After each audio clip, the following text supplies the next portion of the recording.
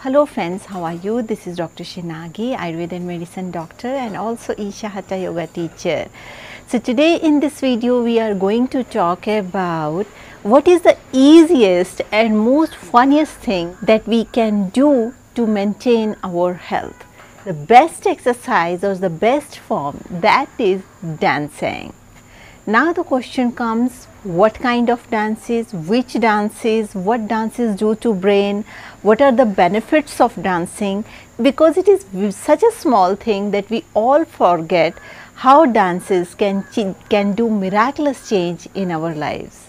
If you pay attention to dance, you will see the way we move our body depends on our genes, our genetics and hormones, and it also decides, like with certain moves it can enhance happiness. There are certain forms of dances which are just designed to enhance happiness. Now why?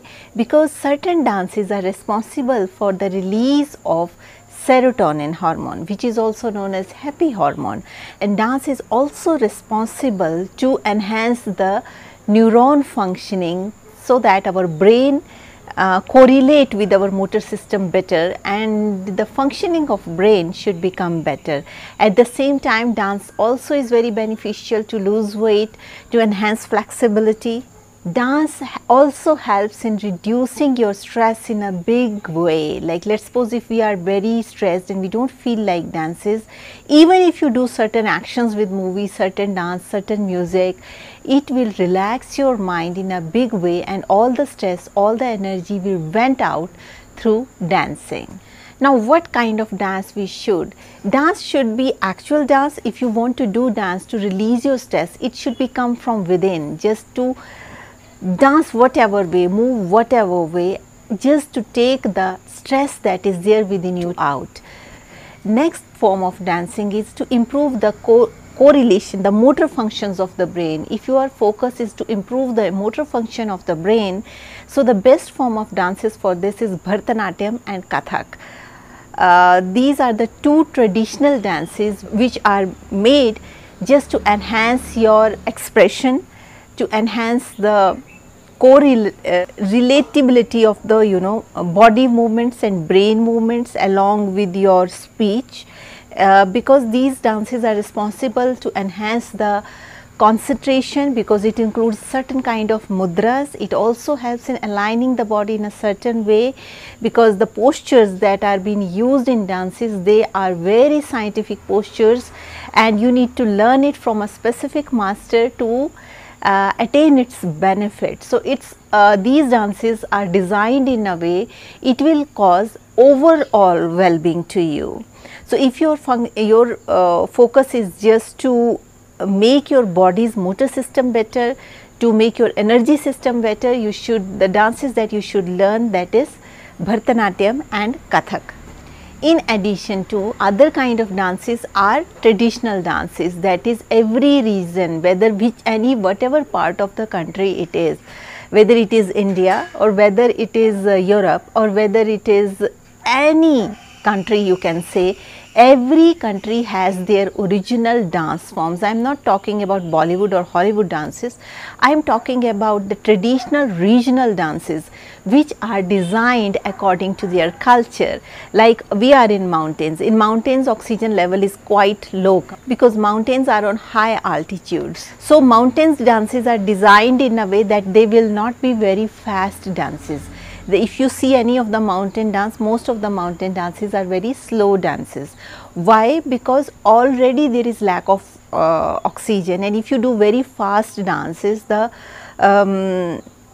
you will get tired very quickly, very easily, and it would be very exhausting. So dances are designed in a way, it's a whole body exercise. If you see any region's traditional dances, they are designed in a way that whole body do exercise in a way. It's the best form of exercise if you can ever see. Next thing is, and most easy one, if you go to the Punjab or like the area where it is plain, like in India, there is no mountains over there, their dances are very, very fast. Why? Because the water of the Punjab, the food of the Punjab and the way Punjabis live, there is a tendency to gain weight. So The dances are designed in a way like they are very fast, very energetic, very enthusiastic dances that open up your personality and don't let the lethargy come in you. What I want to say, every region has their own beauty of dances, and it is unfortunate that we are forgetting the cultures these days with the modernization.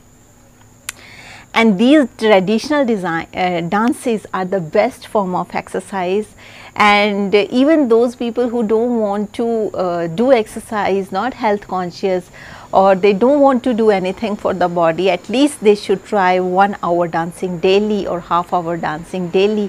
That would be good exercise, and it will release enough serotonin for a day, and it will enhance your flexibility, make your mood happy, and make your helps in weight loss, and also make the motor functions of the body very good. As yoga says, Ayurveda says, life is just like a celebration. So dance is the best form of celebration. So we should not forget our traditional dances, and we should keep practicing it, because for that you need not to do much. Everybody has learnt it from their childhood or something. So we should try to incorporate it at least half hour, 20 minutes per day, so that we can take the first step towards our health. So that's all for today's video. Thank you so much for watching, and if you're watching me for the first time, there is a bell icon, there is a subscription button. Please click the bell icon, hit the subscription button, so that you stay in tune with our upcoming videos. Also, if you would like to support us, there is a join button near subscription button. You can click the join button and you can support us. Those of you who want Ayurveda consultations, please write to me on this given email ID, and I will let you know how we can schedule it.